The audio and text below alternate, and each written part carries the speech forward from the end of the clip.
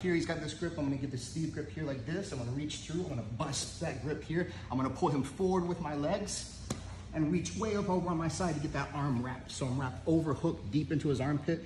As soon as this hand comes off that sleeve, it's going over here to his collar, feeding that collar into my fingers. This hand now grabs the piece of material over here on this side. Maybe thumb goes in, or maybe it just grabs the collar.